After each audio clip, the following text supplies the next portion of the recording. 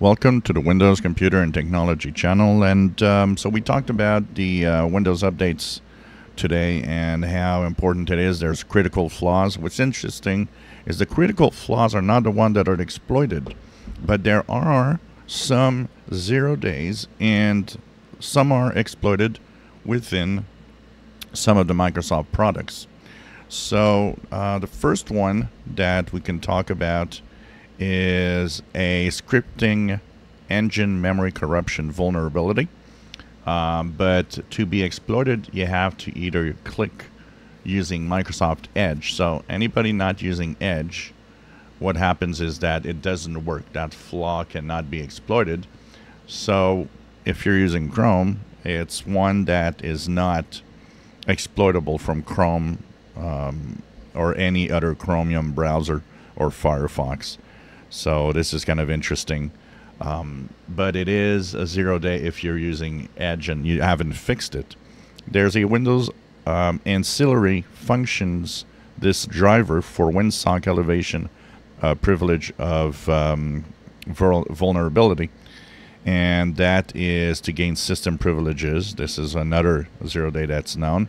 There's Windows Mark of the Web Security. Windows Mark of the Web Security is there to check things so that when you download or when you touch some of the online content, well, you know, it is a feature that verifies if it's a, you know, real deal, if the file is a real file and so on. And well, it is apparently bypass capable. So this is another 0 day that is exploited in the wild.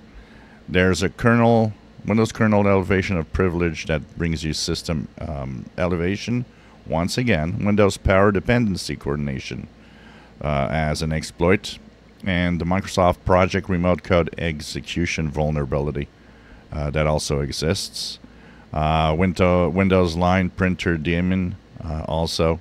So there's quite a few of them that are in Windows, and there are some attacks that are not rated critical, they're rated important, but are actually known by hackers out there. So once again, I think that it is important to make sure that you update your Windows operating system, Windows 10, Windows 11, to stay safe. It is interesting because usually they give a critical note to some that are exploited, but I guess maybe because of the way they need to be exploited, it lowers its the problems. But still, they're known, so that means that hackers out there are exploiting some of them and trying to lure you into clicking a link or doing something so that actually they can take over your system and do what they want. So lots of interesting fixes this month. If you enjoy my videos, please subscribe, give us thumbs up. Thank you for watching.